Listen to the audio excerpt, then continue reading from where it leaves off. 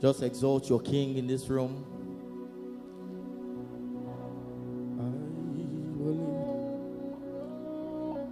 I will lift my voice and I will sing. I will sing holy. I will sing holy.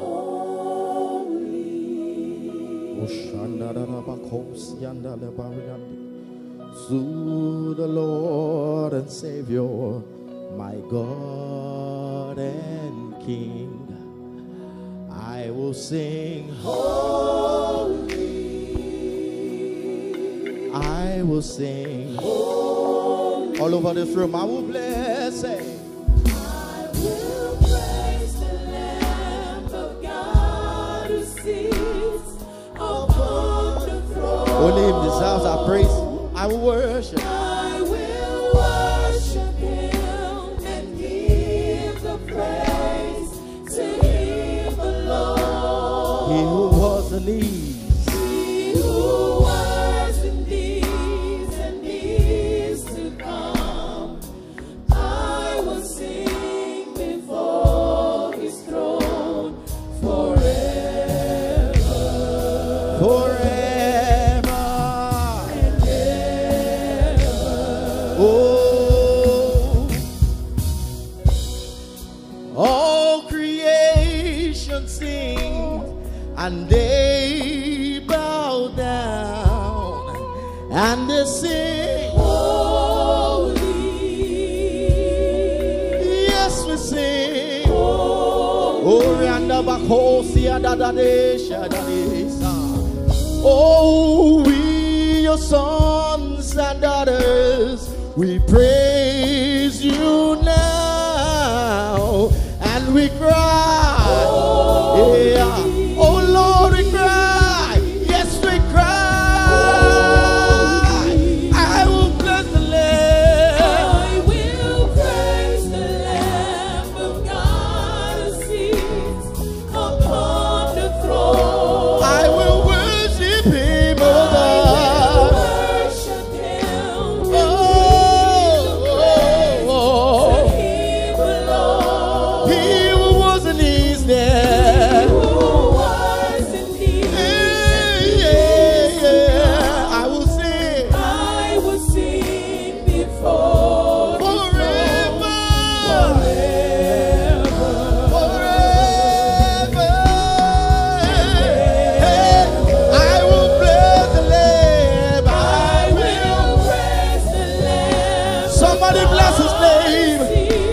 Your King in this room. I will worship Him. I will worship Him and give the praise to Him alone. He who was and is to come. I will sing.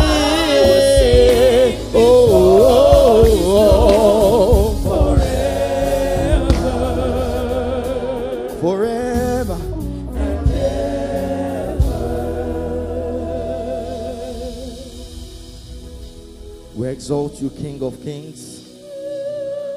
You alone are holy. You sit in heaven, you make the earth your footstool.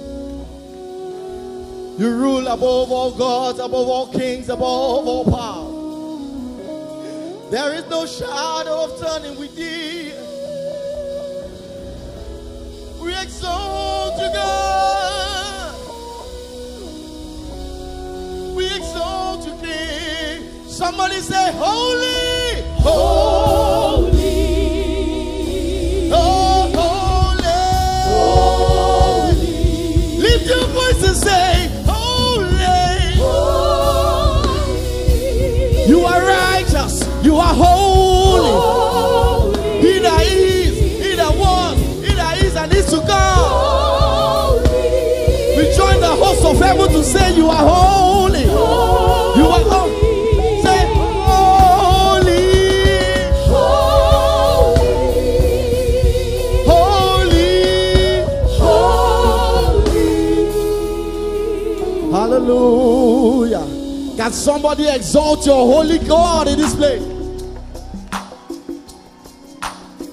If you know you serve a God that never fails, come on, everybody, give the Lord a shout of praise. Can we praise God in the reggae style this morning? So we are going to sway from left to right.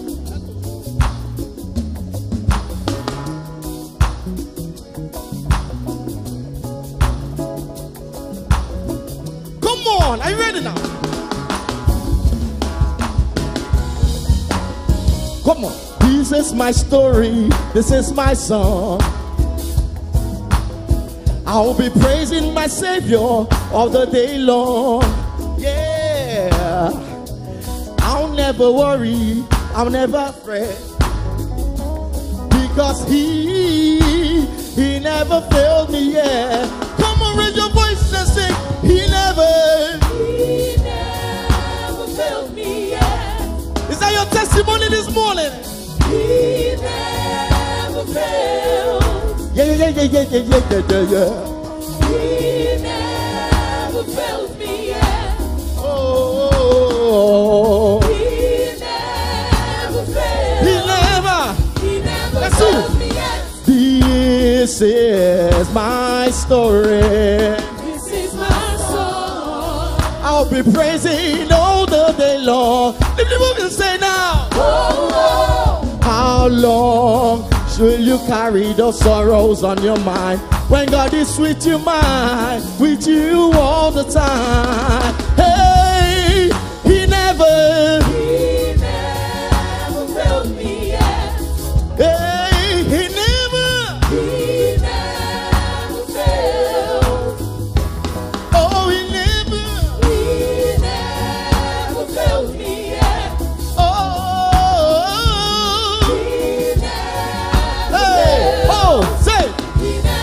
with you always, with you always, be with you always, with you always. Come on, say, be with you always, always, always, be with you always, always, always, be with you always, be with you, be with you, be with you, be with you, be with you, be with you.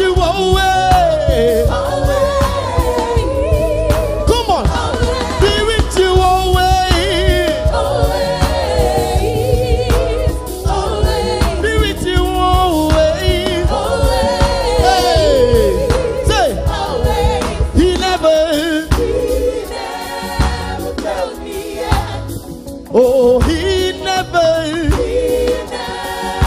fails. Oh, He never fails me yet. Oh, He never fails. Come on, if you serve a God that never fails, come on, give the Lord a shout of praise. Put your hands together. Let's go. Say, you do not lie, you do not fail. What is hard for you to do? It doesn't exist, so it can never ever exist. So you do not lie, you do not lie, you do not fail. What is hard for you to do?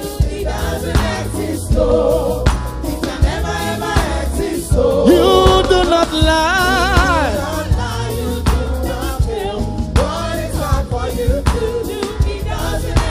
Never ever exist. Hey, according to your knowledge and your will for me, what you say you have done. Hey, you are not a man. Those that know you will trust in you. Walking horses and chariots, but the arm of flesh, no man can free. No man, no man.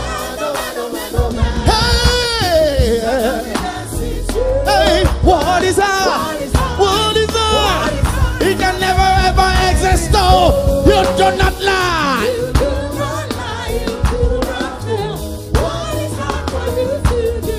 It doesn't exist. Never ever exist. Never ever exist. You do not lie. You do not lie. You do not fail.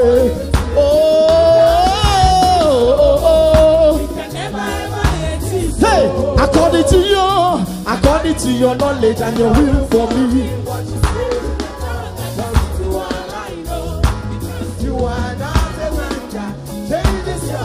Those that know you will trust in you. Mighty horses and chariots, whether I'm a flesh, no man can be. No man.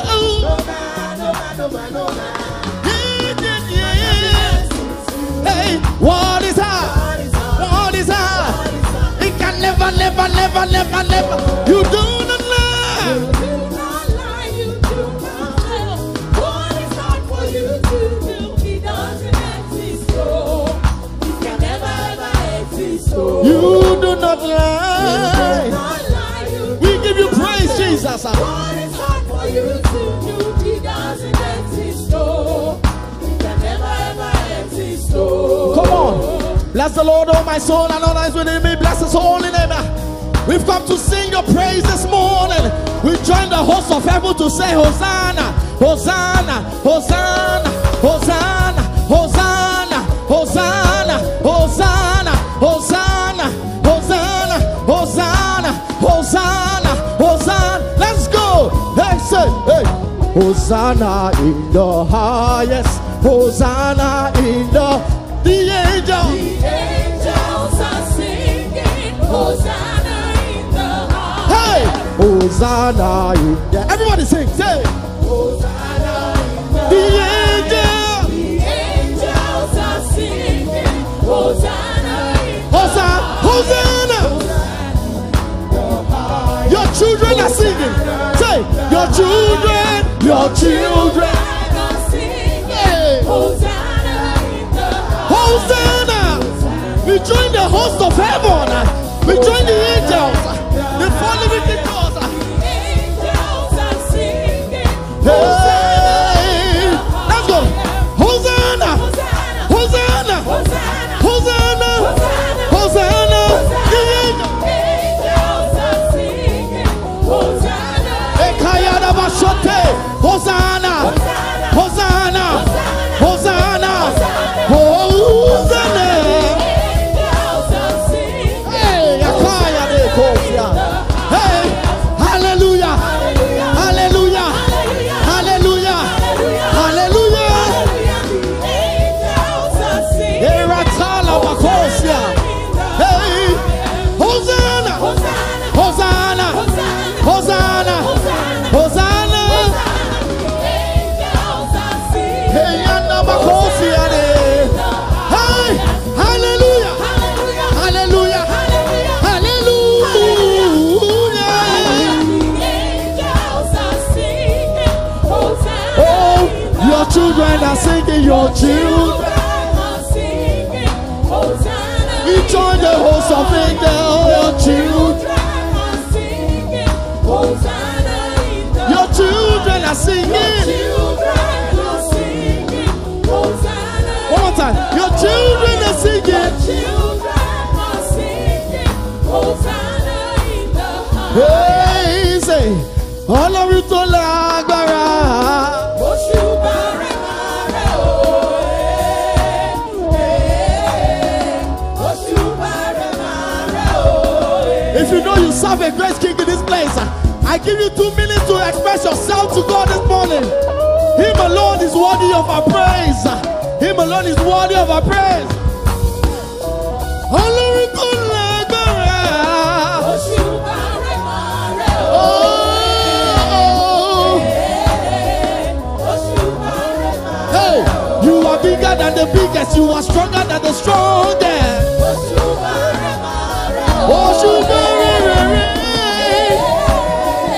Oṣubare mare Oh, giga, giga, giga, giga, giga, Ọlọ́run. Oṣubare mare Oh, Oṣubare mare hey, Ọlọ́run tó lẹ́mí mi o. Oṣubare mare Hey, hey,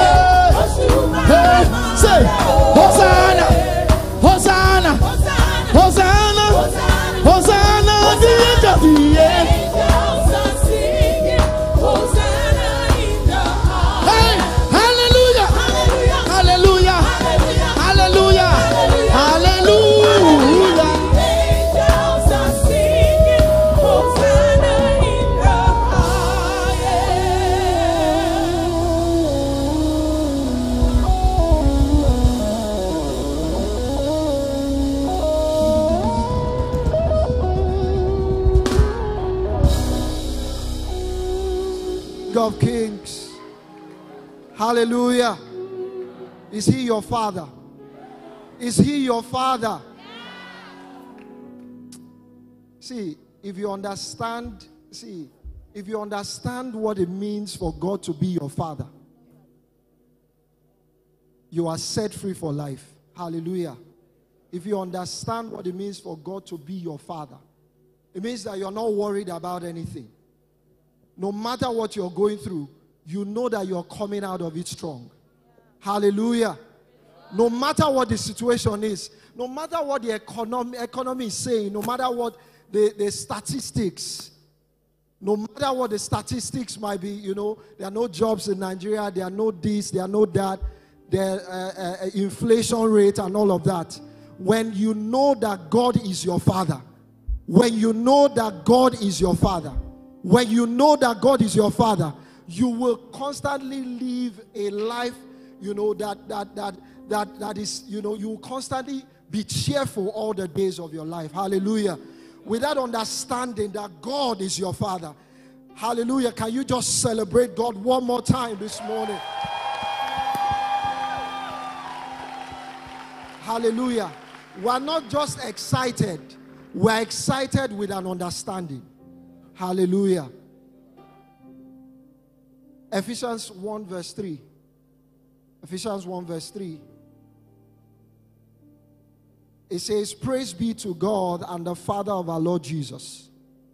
Praise be to God and the Father of our Lord Jesus, who has blessed us in the heavenly realms with every, hallelujah, hallelujah, with every. Now, picture that you, somebody wants to sponsor you on a vacation. On a vacation, all expense paid vacation. Hallelujah. I know I will hear some side talks here. Picture that somebody wants to sponsor you on, an all expense paid trip. And he says, just, go with your hand luggage to the airport. Hallelujah. And he says, take my credit card and spend as much as you want. Hallelujah. Some people are shouting amen at the back. Spend without limit. Spend without limit. That means when you get there, you can just spend whatever you want, whatever your need is, you spend. Don't be worried about what it tells you. Don't be worried about what I'm going to be debited later. Hallelujah. And then you travel, and then, you hold on to the card, and then when you get there, you pick the hotel of your choice. You spend as much as you want. Hallelujah. Now that's the same thing that God did for everyone. That's the same thing that God did what? For everyone. Before the foundations of the world, he said that you are blessed. With what? Every spiritual blessing. In what? In heavenly realms. He said you are blessed with every spiritual blessing. So everything that you will possibly need is in the blessing. Everything that you will possibly need is in the blessing. Just like you will travel and hold that card, everything that you will need is in that card. Everything that you will need is in the blessing. You are blessed. You are not stranded. You are blessed. Tell your neighbor you are blessed. Tell your neighbor you are blessed. So when life throws itself at you, tell life that I am blessed. Tell life that I am blessed. When situations come at you and say you are broke, you will tell that situation. Hallelujah. When your business seems like it's not moving forward, you will tell that business, I am what?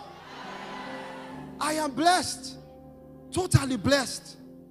Totally blessed. Hallelujah. Everything has been completed. My blessing has been given to me from the foundations of this world. So there is no need to worry. When situations come at you, Don't look down. Don't let your countenance not go down. I see a lot of Christians, when small situations come, small situations, small things come your way, your countenance just drops. But you are blessed. Say, for my God shall supply all my need. According.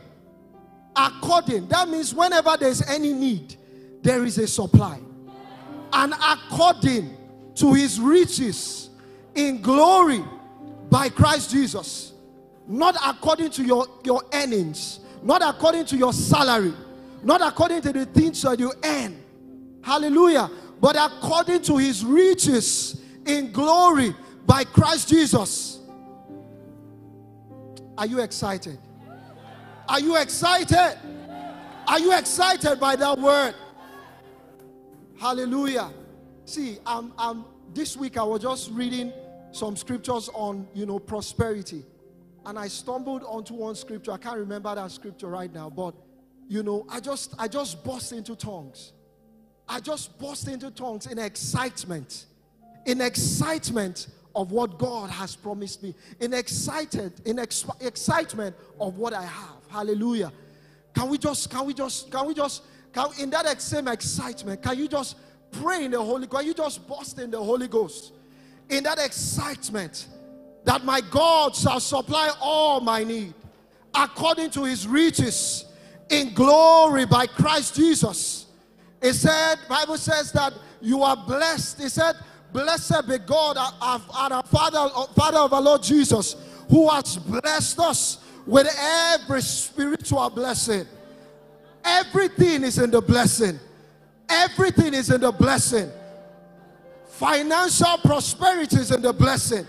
The cars are in the blessing. The house is in the blessing. Hey, rakababalente telebosa. Ropaleketosa patelegedesa. It's in the blessing. The babies are in the blessing. Makabalekosa palegedosa. You are blessed already. You are blessed already. No man is permitted to call you another thing. Situations are not permitted to change how you see life. Makabalegedosa. Thank you, Father. Oh, we give you praise. We give you praise, Father, for the blessing. Thank you, Father, for the blessing. We are blessed.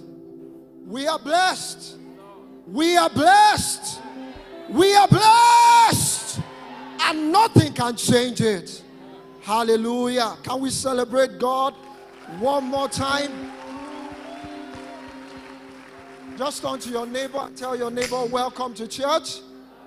As we take our seats and make welcome TRI.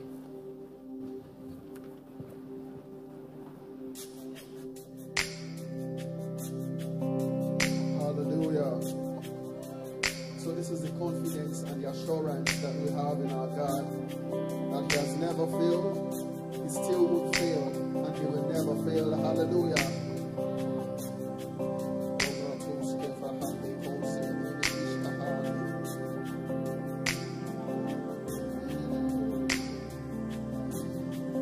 Blessed assurance, Jesus is mine. He's been my fourth man in the fire, time after time. And I'm born of his spirit, washed in his blood. What he did for me on Calvary's more than enough. So I'll trust in God, my Savior, the one who will never fail. He will never fail. Trust in God, my Savior, the one who will never fail.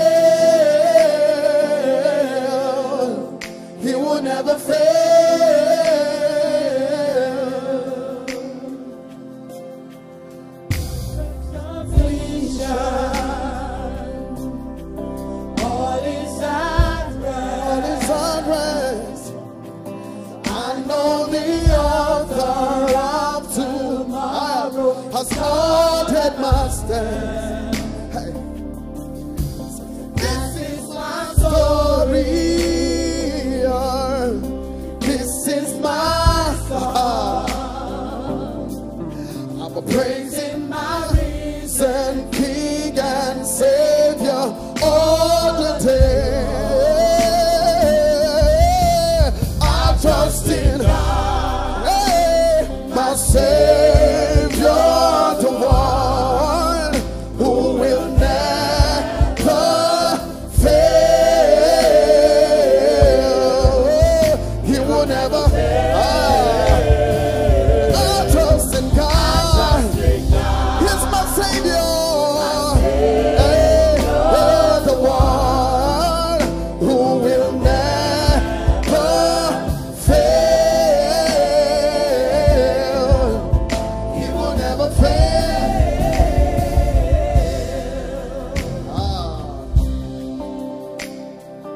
Thank you, Lord. Our God never fails. He never fails. Oh yeah. I sought the Lord and he heard and he answered. I sought the Lord and he heard and he answered. I sought the Lord and he heard and he answered. That's why I trust him. That's why I trust him. I sought the Lord and he heard and he answered. I sought the Lord and he heard and he answered. I sought the Lord and he heard and he answered. That's why I sought the Lord. Hey, I sought the Lord and he heard. I serve the Lord, yeah. And he heard, and he answered. That's why I trust him. That's why I sought the Lord. Hey, he heard, he answered, yeah. And he heard, and he answered. I sought the Lord, and he heard, and he answered. That's why I sought the Lord. And I sought the Lord. He always answers me. 10 times do you call, 100 does he. That's why I sought the Lord. He always answers when you call him. Lord, hey, that's why I trust in God. Oh, my Savior, the one who will never, he will never fail. He will never. I trust in God. He's my Savior.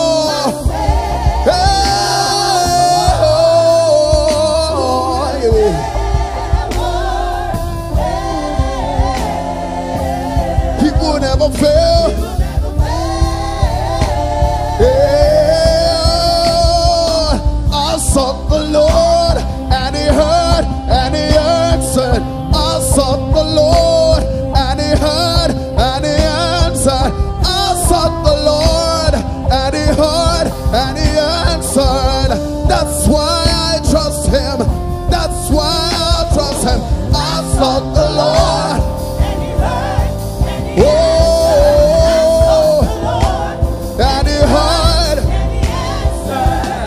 The Lord and he heard. Hey, that's why I sought the Lord. You always come through for me. You always come through for me. He always comes through for you. Hey, and he heard. That's why I trust him. That's why I sought the Lord.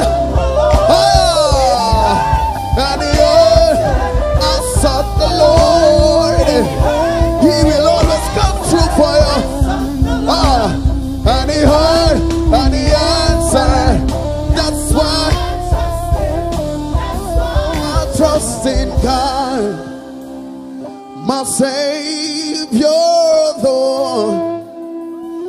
He will never fail.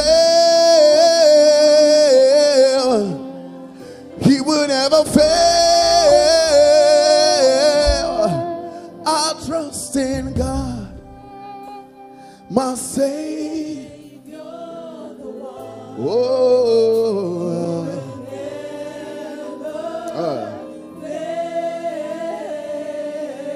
He never fails. He never fails. He never fails. I trust in God. He is my Savior.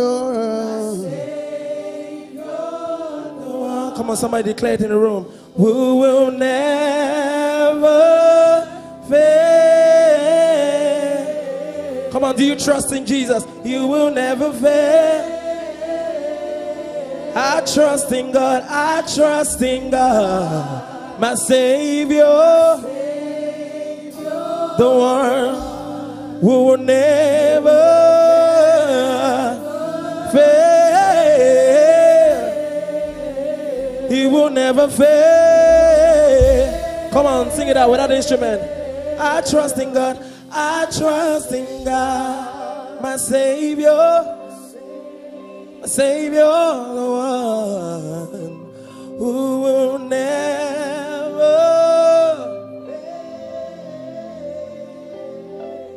he will never. Come on, sing it one more time. And I trust in God, I trust in God, my Savior, the one who will never fail. He will never, he won't, he won't, he won't fail, he won't fail, he won't, no he won't, no he won't, he won't.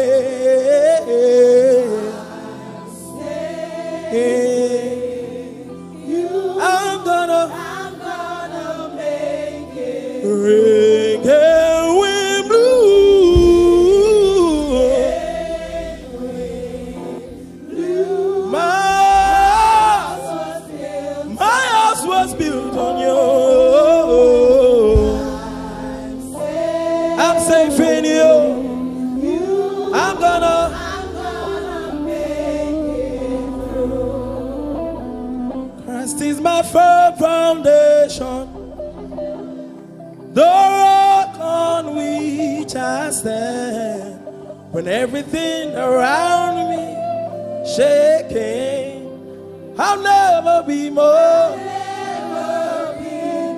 I put my faith in Jesus. He'll never let me down, and He's faithful through generations. So I will live for now.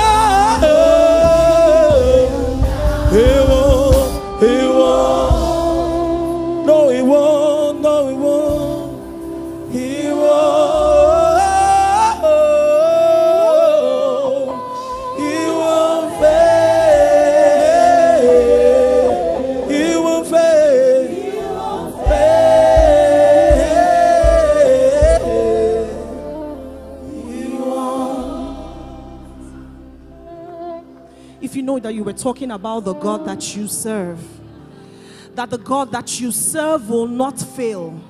You're not talking about the fact that he will not fail someone else, but that he will not fail you. I need you to open your mouth and begin to pray in tongues, begin to speak to him, because you know that the things that you need him to sort out for you, he will not fail you. That the things that you have spoken to him about, he will not fail. He will come through for you as he has said in his word. He will come through for you as he has said. I need you to open your mouth, because you have come to Mount Zion. You have come to Mount Zion, the city of God. You have come to meet with your Father this morning. And like his word says, he will never fail. I need you to open your mouth and begin to speak to the God that never fails, the God that never backs down, the God that never fails, that when he says a thing, he has everything to bring it to pass. Mikato shatalia dosa rakabasuta bashete legade kikada basunda brado shete legade. The God that we serve never fails. Manda basheta likata da da bosha ikabasuma di la cosa tala gade. Come on, all over this room, open up your mouth and begin to pray. Makadaba shatalegede, because the God that you serve, he's right here. Makadaba suna biakodosha, he's right here. Manana basuna niakadia ladabosha, ekadaba suta legede, and he's able to keep his every word. Alita tatari atosha, likadaba suna basuna kete legede. Ikadabashita legede. Ikadada basuna dada boshata. Quiet, take that down. Take it down. Ayina dada bosuta legede. I need you to open your mouth and begin to pray in the spirit. Ayana da basula talia kadaboshete legede. That you may connect with you, with the Father this morning. Alikada basuna legede. Rada basuna da da bosheta legede. Likada basuna ta legede. Oh likada da basonta likata riadosh. Rabasonda likada basuta legede. Lord, we give you all of the Father. Ikada da basuna da bashata legede. Thank you for your presence in the room this morning. Kaya libra understanding, but it will give us light that brings clarity, that brings speed, and brings prosperity in the mighty name of Jesus. Amen. I thought I'd hear a louder amen than that. Praise God. So this month, of course, Pastor K for the last 2 weeks has been talking about show me the money. Show me the money. And whether you like it or not, we need money. So this is definitely one series that you cannot afford to miss. You have to keep going back to the messages over and over and over and over again. And every time you hear the messages, you have to go out and put down the things that you know that you're going to do. Don't just write notes and put them under your pillow. You have to write down the things that you know you're going to do. So today we're going to take it a bit further, and we're still talking about money. So today, before I get into the message proper, I want to also introduce you to one of my books from the Wowman series. For those of you who don't have the Wowman series, this is what the Wowman series actually looks like. One of the books in the series is on money. And I shared some of the personal secrets that have helped us to make money, manage money, multiply money, some of the money mindsets that we also had, and how important they are. The book is called Affluence. And this morning I'll be sharing a bit from it, as well as other things. But let's start from 3 John chapter 1, verse 3. 3 John chapter 1, verse 3. Let's start from there this morning. This morning I want to talk to you about the disciplined soul. One of the things I know, if you're going to make money, if you're going to manage money, if you're going to multiply money, if you're going to be able to settle your money, one of the things that you're going to first deal with is your soul. Your soul. So 3 John 1:2.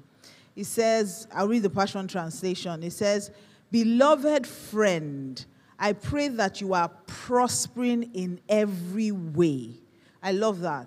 You are prospering in every way, and that you continually enjoy good health, just as your soul is prospering.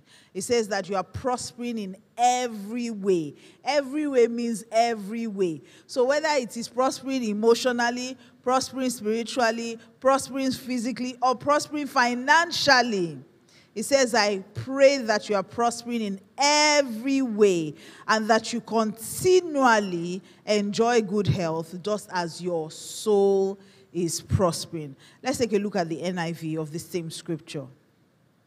The NIV of the same scripture. It says, dear friend, I pray that you may enjoy good health and that all may go well with you, even as your soul is getting along well. And so that tells me, especially if you are really looking at the Passion Translation, that tells me that prosperity is of the soul. Prosperity starts from the soul. God's desire is that we prosper even as our souls prosper. So if your soul is not prospering, it means that your pocket will not prosper. There's no two ways about it. There's no magic to it. It says, I pray that you are prospering in every way. And the only way that you can prosper in every way is clear. It says that you will continue to enjoy good health, but just as your soul is prospering. So prosperity starts from the soul. Tell your neighbor, prosperity starts from the soul. I can't hear you. Prosperity starts from the soul. So what is your soul? Because I know that we throw those words around a lot, and it's important that we can define that. So your soul is the part of you that houses your will, that houses your emotions, houses your memories, and that's where your decisions are taken. So your soul is a major part of you. Remember that you are a spirit, you have a soul, and you live in what? A body. You live in a body. So there are three parts of you. So you can take care of the physical, that's your body. You can also take care of your spirit, which is the part of you that is born again and is renewed. But you need to also take care of your soul. That's where your mind is. That's where your will is. That's where your emotions are. That's where your memories come from. That's where your decisions are taken. So a prosperous soul is a rich soul. So money comes from your soul being prosperous. It starts from there. So the reason why I started from this place and I brought to your attention the importance of you taking care of your soul and prospering in your soul is that it plays a major role in your wealth. A lot of people don't know how their decisions affect them. And if your soul is not healthy, you can't make healthy decisions. So if you don't make healthy decisions, you are definitely not going to make money. It's as simple as that. There's no two ways about it. There's no magic about it. If your memories are bad, for instance, if you grew up in a household where money was very tight for you people, money was tight, maybe your father made a lot of bad decisions about money, or maybe your dad was just one of those people that just believed, spend everything, let's just spend all the money we have, why are we saving, why are we disciplined? Those are some of the things that you will remember, and you'll be triggered when things like that happen around you. So when I see a lot of people who, for instance, grew up in a household where rent was normal. Research has shown us that people who grew up in a house where rent was normal will end up being renters. People who are likely to own homes, their own homes, are people who their parents owned homes. So whether you like it or not, your background, your memories, things you've encountered growing up, your first encounter with money, your first relationship with money has a way of affecting your future with money. So all these things affect you, your soul. And so that's one of the reasons why the Bible says that you guard your heart with all diligence. For out of it flows the issues of life. If your heart, your soul is not in the right place, is not healthy, then you can't make money. One of the things I've found out is that poverty is not just bad because you can't afford to buy things.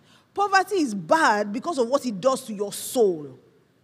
Some people are not prosperous in their soul. And if you're not prosperous in your soul, it can't enter into your hand. So it's important that you begin to deal with how your mind and your soul sees money. Another thing you need to deal with is your emotions. For instance, if you fear not having money, you will not have money. Let's look at Job. Job himself said something. He said, the thing I feared the most. Can you give me that scripture? He said, the thing I feared the most came upon me. But I love the New American Standard Bible. The way it says it. King James says, the thing I feared the most came upon me. He said, for what I fear comes upon me, and what I dread befalls me. So if you're one of those people that you are constantly afraid you will not have money, chances are you will not have money. You know why? Because fear has torment. So you have to learn to manage your emotions. Fear itself has torment, and fear of poverty can cripple you. It can make you do things that will even make you make decisions that will make you end up being poor at the end of the day. So there are some things that you must know. First of all, you must address all those negative emotions that have kept you where you are today, that has made you make the kind of decisions that have kept you where you are today. So you have to first of all deal with it in your mind, deal with it with prayer, deal with it with the word. The Bible tells us that God has not given to us the spirit of fear, but love, power, and a sound mind. Let's look at that scripture in Amplified. It says, God has not given to us the spirit of fear, but of love. It's in 1 Timothy. Love, power, and a sound mind. I love the way the Amplified talks about how your mind is there. It doesn't just say a sound mind, as some of the other scriptures generalize. It talks about having a well-balanced mind. When you have a well-balanced mind, it's easy for you to manage your emotions, to deal with triggers that come from your memories, to make sure that your will is in the right direction, and to make the right decisions.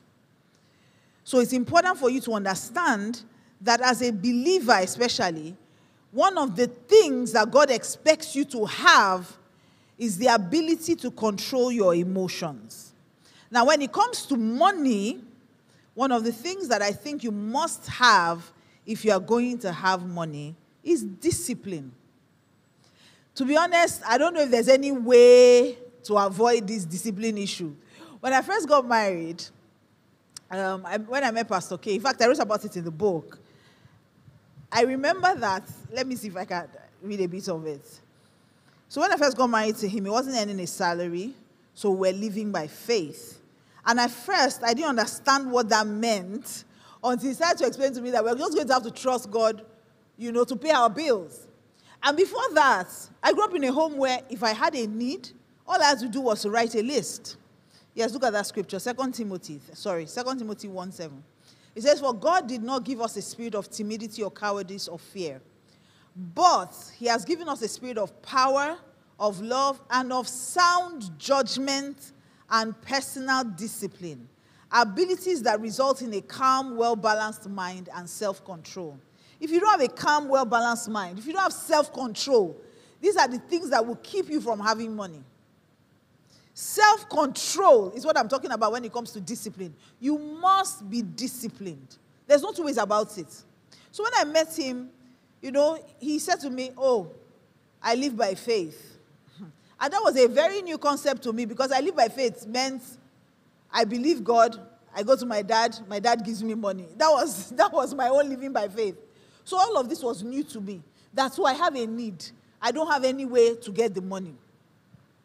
And at that time, we're not expecting a monthly salary from anywhere.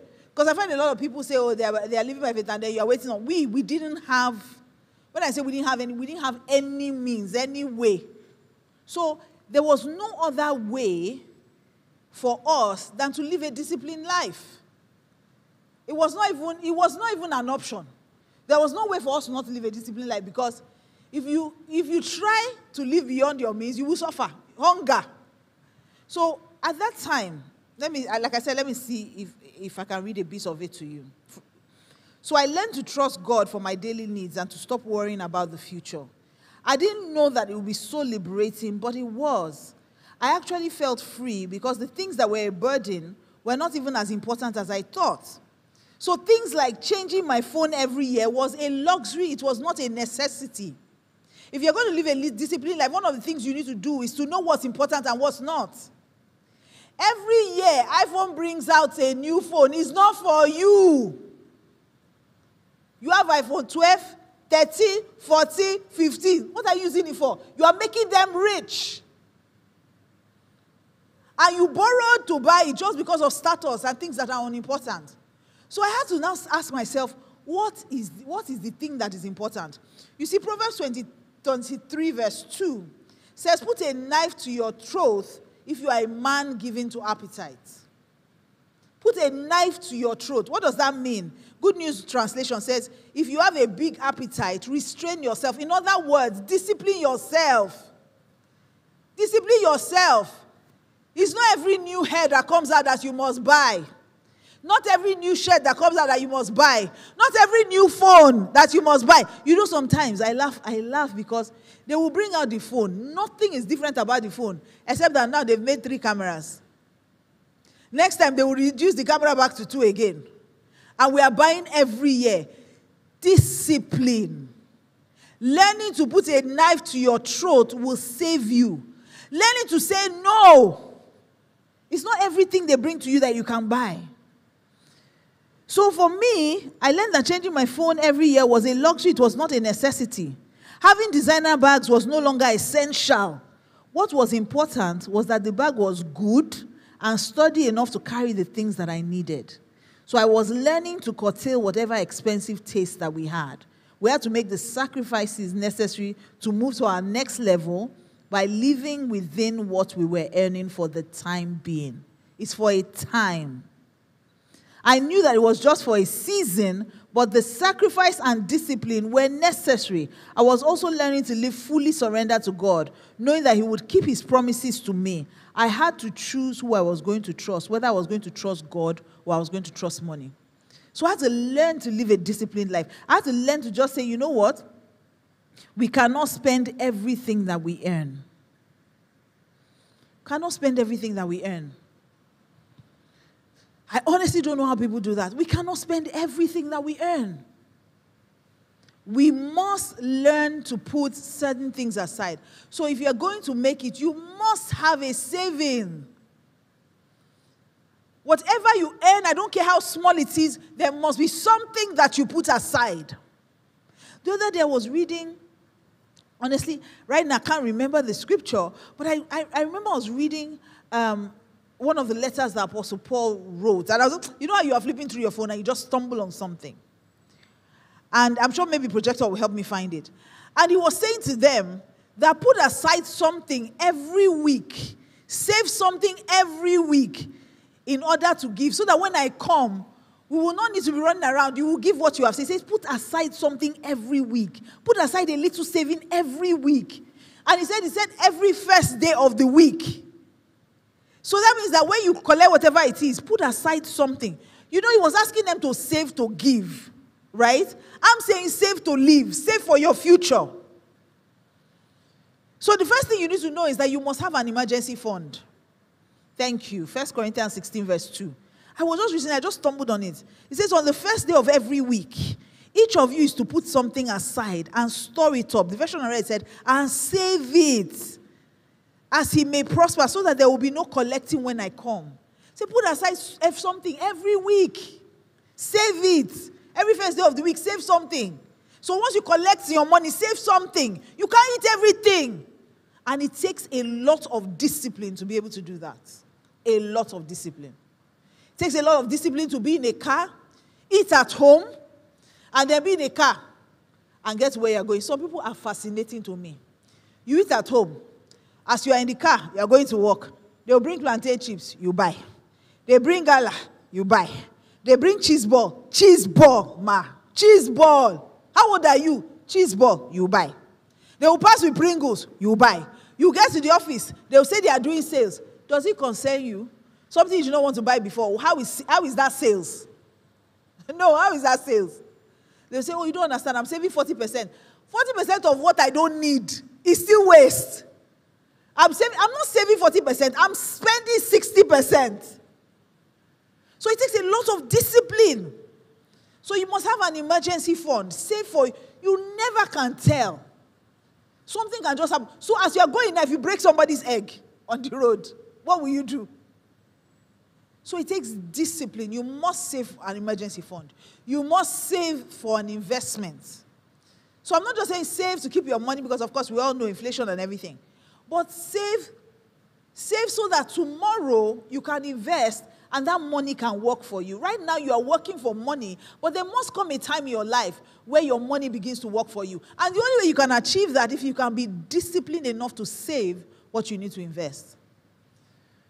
So I'll give you a very short story and a testimony. I mean, we share it everywhere, so I don't know. I mean, I can share it here as well. So when Pastor K and I first got married, he was, his personality is a spender, right? And I'm a saver. He says it all the time. But his money personality is that he's a spender. I talked about money personality in my book, so if you don't know what money personality is, you need to find out. So Pastor K is a spender. He spends big. Pastor K believes that, you see this life is for enjoyment. Make me groove. Because you don't know what will happen tomorrow. When I say, let's say, no, Jesus can come tomorrow. Not when, so what will happen to the money? So he had this behavior and this attitude of always wanting to just enjoy life, just spend any money that comes. And I've always had this, you can't eat everything you earn, so save some. So when Pastor K turned 40, I realized that this man didn't even have 1 million to his name, to be honest. He was so reckless. Like he will have money, will just be doing something. Pastor K, once he will just arrive, he has ordered one thing. He has ordered one car, and he spends big. He's not this, let's just buy the gala. No, Pastor K say, let's buy the big one. That when you feel it, your chest will feel it as your account is feeling the debit. And so when it got to that stage, I was a bit concerned. I was very concerned, not a bit, very concerned, because by this time we'd had our kids. So David was about a year old or so. So I remember really, concerned about it, and I went to God with it. And I said, God, the way this man is living, the only time he's disciplined is when we want to sow a seed. But he's not disciplined enough to save money. And then God said something to me. He said, you'll be disciplined enough to save for him. So I started taking money aside and keeping it. Started saving money aside and keeping it. And without his knowledge, I'll just save the money. I'll just take the money, save it and keep it. I'll take the money, save it and keep it. And I was doing that for a while. Then one day, I don't know why he asked for statements, because normally Pastor K doesn't care about the account. That's what I'm saying. He lives free. He doesn't even know how much we have, so he will just spend. You just say, I want to buy this. I want to buy this estate. How much are they say? How much do you have? So one day he asked for the account statement. I don't know what he was looking for. So the accountant now said to him, this is there. So she sent it to him. He now said, why is Pastor taking money every week? Because that's what I was doing. I was taking money every week. Anytime he takes money, I would take. But I was taking it to save it for him. So if he takes 100K, I will take 100K. If he takes 50K, I'll take 50K. So that's what I was doing. Anytime he takes money out, I'll take and save. So he now said to the lady, why is Pastor M taking money? She now said, I think you need to ask Pastor M. So he called me and said, honey, I noticed that you're taking money. What are you using it for? I said, I'm spending it now. He laughed. He said, you don't spend money. Who are you giving this money to? I said, I'm not giving anybody money. He said, So anyhow, he pressed me. Everybody knows Pastor K is my mumu button. So he pressed me. I finally told him. I said I was saving the money for you. So he laughed. He found it very amusing. I was like, how much have you saved? You see, one of the things we don't know is that if you check the money you are spending, because you are spending it 1K, 10K, 20K, 50K, you don't know how many millions that adds up to when you put it together. I must drink Coke with every meal. Put it together, you'll be amazed how much you spend in a month. So he first laughed. I said, how much you spend? When I told him the amount I had saved, hey, Pastor K opened his mouth. He said, then let's do it well. That's how I got him on board. And today, that money that we're saving now is the money that we've been able to invest to begin to plan for our future. So it may look like a small thing, but if you can save those little things, you'll be amazed at how far it will take you. The second thing you must have besides discipline, or at least it's even a part of discipline, because remember, we're talking about the disciplined soul. Your soul must be disciplined if you're going to make money. Second thing is contentment. Contentment. You must be content if you're going to make money. It's not everything that passes. Not everything that passes that you must have. You must be satisfied. You must be content. It's okay to wear the same shoe. It's okay to carry the same bag. It's okay. Your friends are buying gold. You can't afford it. It's okay to admire it on them. It's one of the blessings of the soul that I have. I have a very content soul. You can wear anything you want to wear. I'm happy for you. You can buy anything you want to buy. I'm happy for you. I'm not moved. I'm not jealous. I'm satisfied. Very satisfied with what I have. I'm happy with it. We must get to that point where we are so content in who we are, what we have, and how the Lord has blessed us. And that will mean that you must avoid comparison. One of the things that comparison does is that comparison is the thief of joy. You will be okay with your cloth or the way it is until you see your friend with bag that matches their cloth. Then all of a sudden you realize that, oh, mine doesn't look so good. Why? Because you are comparing. You see, one of the things that you must do if you are going to make money in this life is to mind your business and work with your own hands. When I found that scripture, it changed my life. And I found that scripture early, which is one of the things that really helped me. I don't care who's spending money. I don't care whether they are buying Ashwebi. If I don't have, what I have is what I wear. You're not really going to kill me. You're not going to kill me. Let's look at 1 Thessalonians 4, 11 to 12 together. 1 Thessalonians 4, 11 to 12. Because these are some of the things that we don't know. We can sit here and teach you financial principles, but it's the simple everyday things. That's what makes the difference. Oh, those simple everyday things. Look at the instruction that Apostle Paul gave. He said, make it your ambition to lead a quiet life. That means all this, I'm going to every party. Lead a quiet life. What are you looking for? What's in this outside? Make it your ambition to live a quiet life. You know, I found out that it is the people that don't even have real money that are noisy. Yes. Empty barrels make the loudest noise. The people that don't have money are the ones that are the noisiest. They wear loud clothes. When they enter a room, do you know who I am? You are nobody. That's why we don't know. For you to ask me, do you know who you are? Then you are nobody. It says, make it your ambition to lead a quiet life. Then look at the next verse. If you get this, it will save you forever. Not the next verse. Give me the next line. Go back to the scripture I was reading now. You should mind your own business. Tell your neighbor, mind your own business. This your neighbor is not listening. Tell the other neighbor, say, mind your own business and work with your hands. He said, mind your business and work with your hands. Stop looking at what your neighbor is driving. Stop looking at what school their children are in. They can afford it, you can't. I have seen one of the things that is the most fascinating to me is doing counseling. You will see two people that are managing themselves.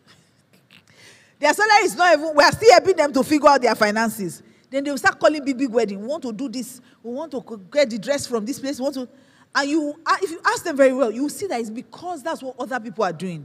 You borrow money to be on blogs that you got married. Who cares? Somebody will get married tomorrow again. They put another person on the blog.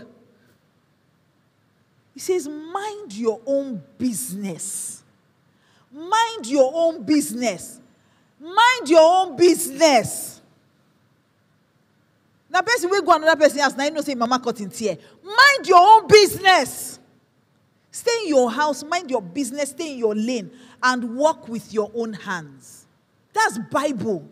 It says, work with your own hands. Get busy doing something. Not looking at what your neighbor is doing. Not looking at what they are wearing. Look at the shoe they wore. This is my own shoe. It's the shoe you have, wear it. That's what discipline is. And remember, it's for a season. There are always times and seasons. It's for a season. They say, mind your own business and work with your hands just as we told you. Give me verse 12. Verse 12 says, so that your daily life may win the respect of outsiders, so that you will not be dependent on anybody. What comparison does is, you will see that this person is doing seemingly better than you. You will go and borrow. You see all those social media influencers. Half the time, they are wearing clothes they return. You are stressing yourself for nothing. Some of you earn more than those influencers.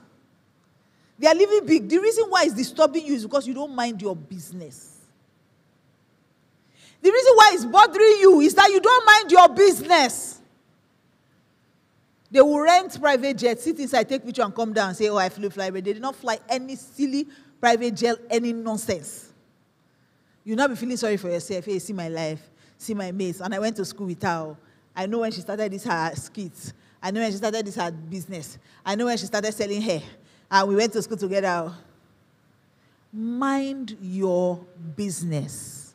Minding your business is part of discipline. Mind your business and work with your own hands so that you won't end up being dependent on anybody else. Another angle to discipline we're going to look at now is Proverbs 21. Proverbs 21. Tell your neighbor you must have a disciplined soul. It must be a well-balanced soul, one that you are able to control. Amen. Proverbs 21 verse 17, New Living Translation. It says, those who love pleasure become poor. Those who love wine and luxury will never be rich. There's a time for everything. Those who love pleasure become poor. That entitlement life, that enjoyment life, you have not reached to enjoy. You think it is time to enjoy. He says those who love pleasure become poor. Those who love wine and luxury will never be rich. That entitlement lifestyle, give me verse 20. It says the wise have wealth and luxury, but fools spend whatever they get. No discipline. Anything that enters your hand, you just enjoy because you enjoy life. Let's just enjoy life. After all, waiting they happen. Waiting we come this life for.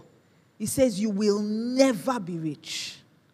Never be rich. Give me NIV. It says you will never be rich. NIV of 17. See it. Whoever loves pleasure will become poor. Whoever loves wine and olive oil will never be rich. Never be rich. Give me NLT verse 20. Let me see that in verse 20 again. It says, the wise have wealth and luxury, but fools spend whatever they get. So someone who spends everything they have, the Bible describes them as fools. It's wisdom that brings wealth and luxury. And wisdom dictates that sometimes you put a knife to your throat. It's not everything. I'm telling you, mind your own business and work with your own hands. If you stop putting pressure on yourself by looking at the things that are on social media, the things that people are doing, your life will change forever. Now, another level to discipline is patience. There are times and there are seasons. Ecclesiastes 1 says that there's a time, 3:1 says there's a time for everything. There's a time to save. There's a time to spend. There's a time for enjoyment. But there's a time to pay the price. There's a time for enjoyment, but there's a time to pay the price. I remember when Pastor K and I were trying to come out of certain realms, and the Spirit of God had told us that the same measure with which you measure, it will be measured back to you. So in other words, you determine your harvest. When we saw that scripture, we now said, that means that if we give in millions, we will receive in millions. And I remember the sacrifice it took for us to gather the money together to sow it. When we now wanted to enter into the realm of earning in dollars, I remember that every dollar that came, Pastor K made sure we sowed it. He would tell me, they don't eat this type. At some point, I started thinking, whether this man, is he allergic to enjoyment? They will bring money, we say, we don't eat this kind. They will bring money, we don't eat this kind. Which one do we now eat? $10,000, you don't eat. $200, you don't eat. Which one do you now eat? 100,000, you don't eat. But I'm very grateful that he understood our season. And we must pray that we will be like the sons of Issachar. We understand seasons and times. And we know what we ought to do in that season. There's a season for saving. There's a season for making sacrifices. It's not at this stage. At this stage when you don't even have money that you're hustling to buy business cards. Let me tell you, if you're hustling to do anything, it's not your level. You are putting your children in expensive schools. And you borrow to pay it. You borrow to pay house rent. The house is too big for it. It's not yet your size. Patience. You must be patient. There's a time for everything and a season for every activity under the heavens. There's a time. A time is coming when it will be easy for you. And when it's easy for you, you won't need to tell anybody. But now, if you are struggling, then it's not your time. You know what I've learned? I've learned that if you jump up, you will still come down. But if you grow up, you stay up. So there are sacrifices that must be made for you to grow up and stay up. But if you are doing now, all you are doing now is jumping. You borrow to jump. You jump. You jump and pay house rent. You jump and pay school fees. You jump and pay business class. There's a time and a season. You must understand the time and the season, and you must wait it out. You must understand that time. And I remember when we were sewing then, I remember one day, I wanted to go and buy egg. We didn't have an egg at home. I carried my key. I was going to drive up. I said, where are you going to? I said, I want to go and buy egg. He said, egg. And I remember it was a season we were trying to put money together to sow a seed. He said, you want to go and buy egg? I said, eh. He said, anybody that wants to eat egg in this house should lay it. I'm trying to tell you the kind of sacrifices we had to make at that time. There's a time for everything. Wait for your season. Don't run ahead of God. Don't run ahead of yourself. There's a season and a time. It will happen in due season. And when it happens that way, you will know that it was God. I want to share something with you. Because at a point in your life, God will begin to bless you. And if you are not careful, you will think that, oh, that means that now that God has blessed me, you can just be flexing, you can just be enjoying anyhow. There's a certain way to behave when the blessings of God come into your life. Now, there are two things that I know that really helped me and helped my discipline. Number one is the principle of the first.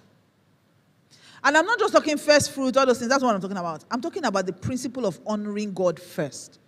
So for a long time, I had this habit of when I get money, I'll remove my tithe and I'll start spending. So when I have the time, I'll pay my tithe. And one day, it just occurred to me, the Holy Spirit dropped it in my heart. He said, if God cannot be Lord of all, he doesn't want to be Lord at all. So what he wants from you is not the money, it's the honor attached to that money. He says, so you can't treat God as an afterthought. God must be first. You know what discipline it takes to give God his own money before you start doing anything. So when I want to do something, I say, hey, I'm not paying my tithes. I can't shout. Please help me pay my. Let me transfer. God first. God first. It takes a lot of discipline. Someone said to me one time, he had money to pay his tithe, but he needed to pay something else. And he said to me, God does not need the money now, so I'll do the thing later. I'll pay God. I said, no. Your Lord means that he's priority in your heart. The principle of the first is so important because it teaches you discipline. That you won't do anything else until you do God's own. And that's how Pastor K was when we're believing God for things like that. And you will see this running through the scripture.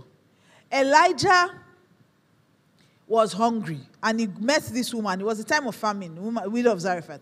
And he went there and he asked her for food. And she said she had just a little oil and flour. She wanted to make food for her and her son and they would eat and die. He said to her, don't worry, don't be afraid. Make for me first. Then you have enough for you and your son. And that's what happened. She made for him first. Then she, her son, Elijah, had many to eat. They had enough to eat for many days.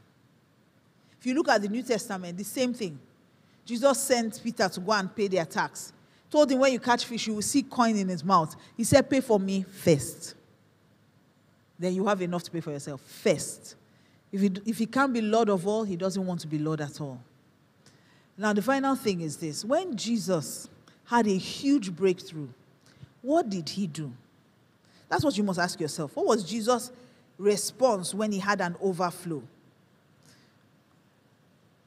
Most times when we have overflow in our lives, maybe we have excess money. We want to go on a shopping spree. We want to do all those things. Jesus is your Lord, which means that you pattern your life after his, right? So now we need to ask ourselves, how did Jesus handle a season of not having? How did Jesus handle a season when he had? What did he do? John chapter 6, I'll read you from verse 1 to 12, the New International Version. I dealt with this in the book Affluence, so you need to get the book. It says, sometime after this, Jesus crossed to the far shore of the Sea of Galilee, that is the Sea of Tiberias. And a great crowd of people followed him because they saw the signs he had performed by healing the sick. Then Jesus went up on a mountainside and sat down with his disciples. The Jewish Passover festival was near. And when Jesus looked up and saw a great crowd coming toward him, he said to Philip, "Where shall we buy bread for these people to eat?" He asked this only to test him, for he already had in mind what he was going to do. And Philip answered him, "It would take more than half a year's wages to buy enough bread for each one to have a bite." Another of his disciples, Andrew, Simon Peter's brother, spoke up. "Here is a boy with 5 small barley loaves and 2 small fish. But how far will they go among so many?" And Jesus said, "Have the people sit down." There was plenty of grass in that place, and they sat down. About 5,000 men were there. Jesus then took the loaves, gave thanks, and distributed to those who were seated as much as they wanted. He did the same with the fish. When they had all had enough to eat, he said to his disciples, "Gather the pieces that are left over. Let nothing be what? Let nothing be wasted." He says, so they gathered them and filled 12 baskets with the pieces of the 5 barley loaves left over by those who had eaten. So Jesus did a fantastic miracle. And the miracle was that he multiplied bread and fish for 5,000 people to have enough. And when they had enough to eat, we've enjoyed now. We don't groove now. Let's be going home. Jesus said, don't even try it. He said, gather every leftover you can find. Let nothing go to waste. You know, it's like, you know what it's like? You just went for party. You did party in your house, and then you see people have eaten anyhow because there's excess food, there's drink, and then they just stand up and go in. Jesus said, what are people doing? I don't really understand what people are doing. Start packing every leftover. See that chicken they did not touch? See that? Gather everything, my friend. Let nothing waste. What that does is that it shows me that God hates waste. When God sends you plenty, being wasteful is not an option. And that's how we must be. You know, a lot of times, like I said before, a lot of times we don't know how much we're wasting. Gather everything that remains. Gather the leftovers. Do whatever you have to do to ensure that nothing is wasted. God hates waste. Do you know, I can't stop wondering, right? Every time I read this scripture, I've read it so many times. Gather the pieces that are left over, let nothing be wasted.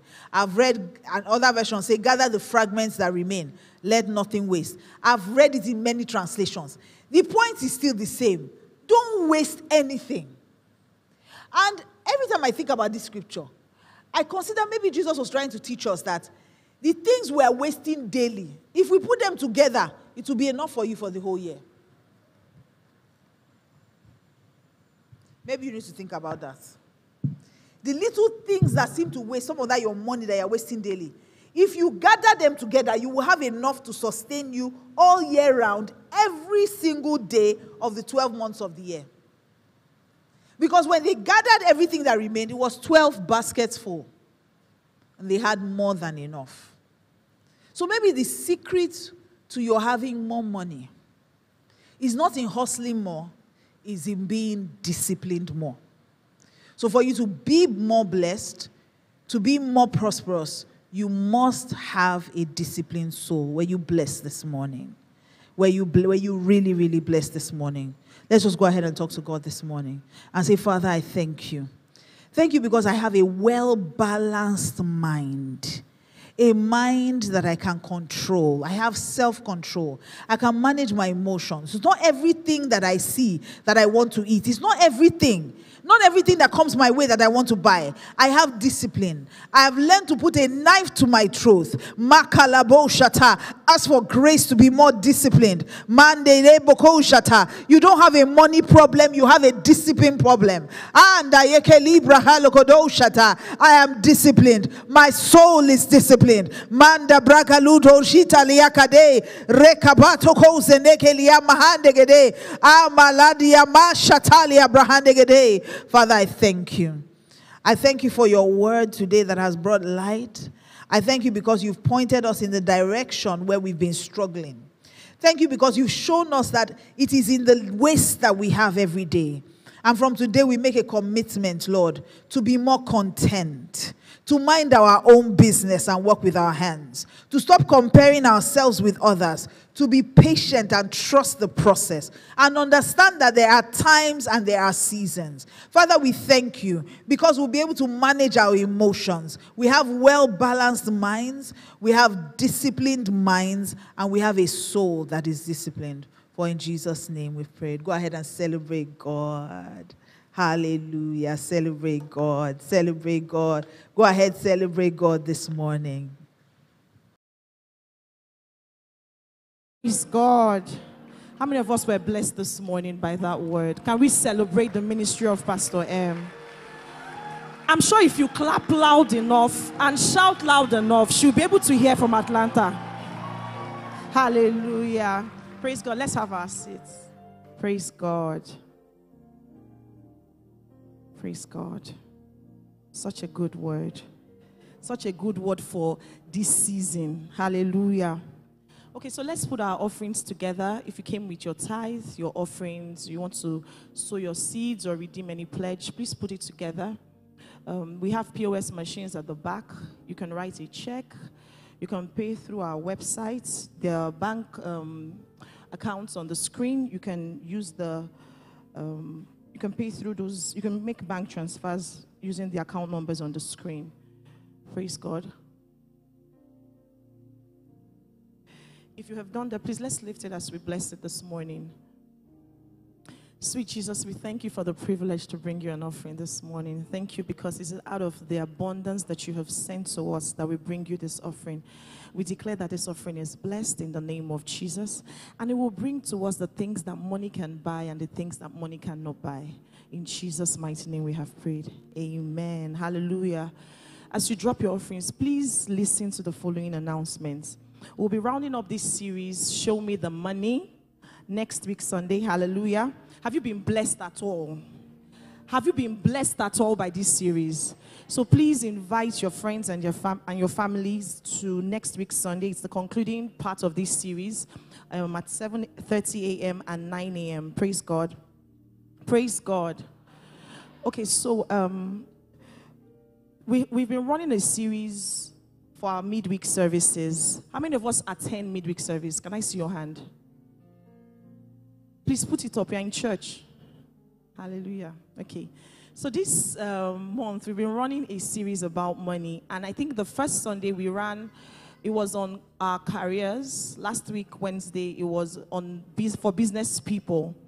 And it has been very, very enlightening. But for some reason, we noticed that a lot of us do not attend midweek services. So we're going to run a quick survey. Very quick. Please, can you bring out your phones? Quickly. I'm waiting, please. Bring out your phones. There's going to be a QR code on the screen. We're going to do a very quick survey. So open your... For those of us that don't know how to scan the barcode on the screen, or go to your camera. Raise it up. Please, can we have the QR codes on the side screens too? So you'll see something yellow will show. Tap on it. It will take you to a Google form where you answer 2 quick questions.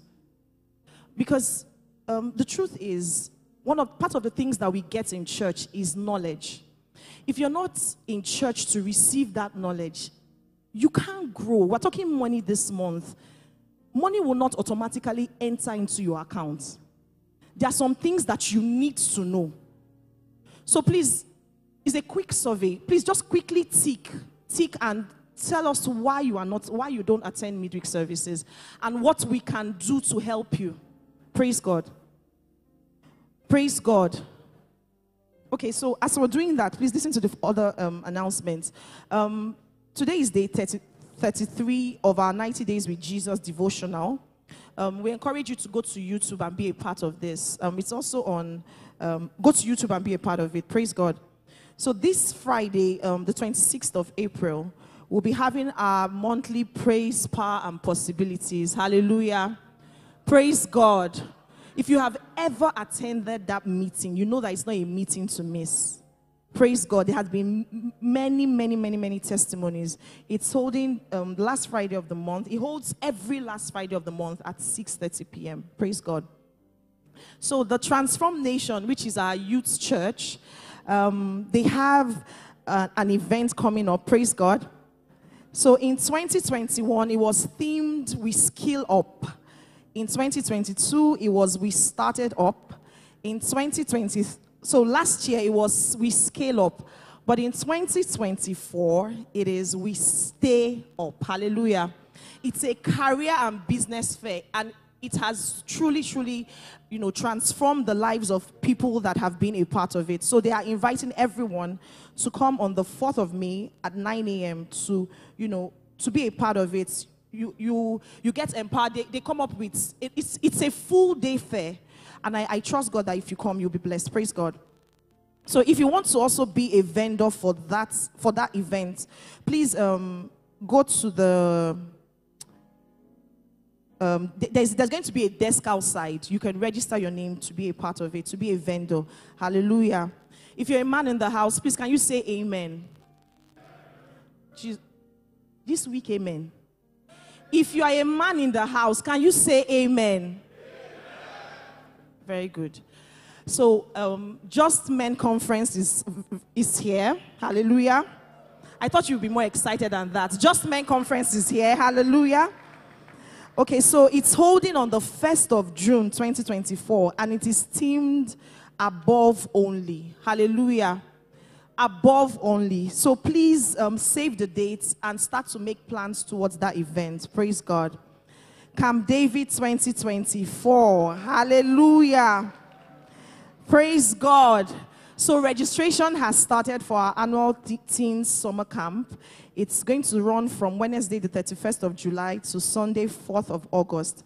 Early bird registration has started, but it ends May 31st. Please, if you have teenagers in your life or you have teenagers in your house, please register them for this camp. It's actually life transforming. There's so many testimonies. I have a younger sister that used to be it. Now she's now in Transform Nation. One of the life-defining moments that happened in her life was in that camp. Today she's on fire for God. One of her life-transforming experiences happened in that camp. So it's not something that you can miss. Praise God.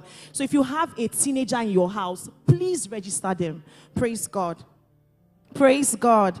Also, if you're a video editor, we were looking for volunteers for video editors. Please put down your name at the information desk outside. Praise God. Do we have first timers in our midst? If today is your first time worshiping with us, please can you wave at me? Today is your first time. Can you wave? Can you wave? Can you wave?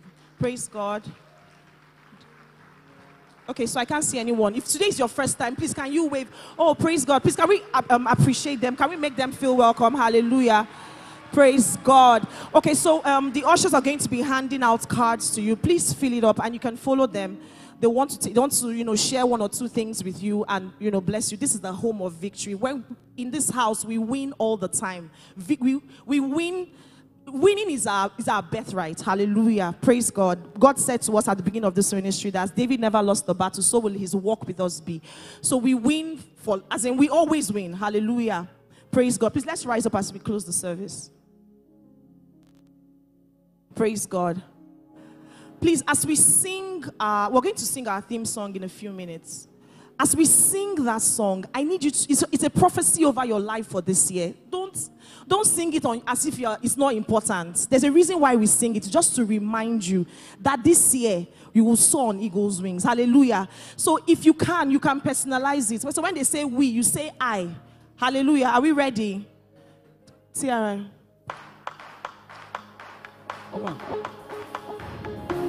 Hey. Everybody put your hands together for Jesus. Let's go. Oh, yeah. Come on, put those hands together. Everybody. Oh, we will run, say we will run. We will run and not be weary. Walk and not faint. We can never be defeated. No, we won't fail. I can never be shaken. Never be moved. I will always be victorious. Cause we never lost a battle. For the Lord, for the Lord. Say, matter what time, He will carry us. For the Lord is, doesn't matter who.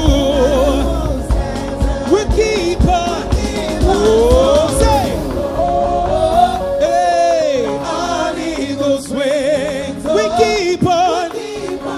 See, say, oh, on eagle's wings. Say, we won't stop. Everybody say, oh, on eagle's wings. Oh, we keep on. Whoa, on eagle's wings. Say, we won't stop. Never defeated. Say, never wrong.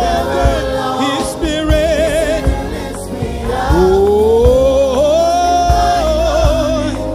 yeah. 1, 2, 3, say. Oh, hey, we flying on. Say, oh, we flying on. Hey, oh, hey, we flying on. Hey, say, oh, hey, we flying on. Everybody say, put those hands together now. Say, put those hands together now. Put those hands together now. Together. Say, we're flying on. Yeah. Hallelujah. Please quickly turn to your neighbor and say, I have a deep disciplined soul. Turn to the next neighbor. I'm not sure that neighbor heard you well. Say, I have a disciplined soul. As David never lost the battle, so will God's walk with us be. Please use all the exits.